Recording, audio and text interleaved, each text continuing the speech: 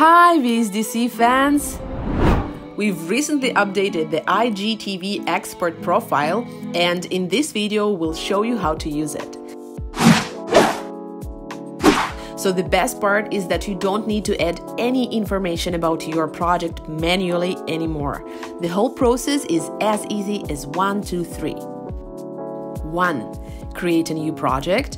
Go to the device menu and select Instagram TV, IGTV. The resolution should be 1080 by 1920. 2. Import your footage.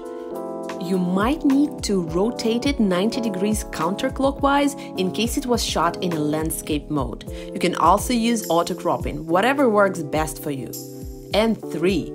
Click Export Project. In the Select Media Device menu, select Web. In the Output Video Formats, select for Instagram. Finally, go ahead and switch to IGTV Vertical. And that's it. Go ahead and hit the Export button. Was this helpful? Then click on the bell icon to receive notifications every time we release a new tutorial.